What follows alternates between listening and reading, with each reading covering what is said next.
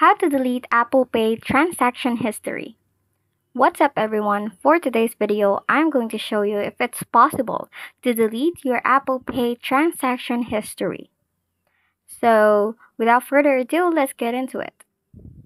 By checking on the latest update on Apple Pay, the answer is no. But the good thing is you have various options that you can do to either hide it, or you can do this option to delete or remove the transaction history, at least on your Apple Wallet. So the first thing that you want to do is to open your wallet app. Then you need to tap on the card that you want to remove your transaction. After that, what you need to do is to remove the card and add it back in. To do that, you just need to tap on the three dots on the upper right corner, then remove your card.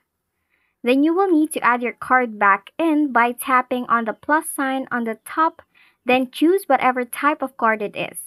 Proceed on entering the information.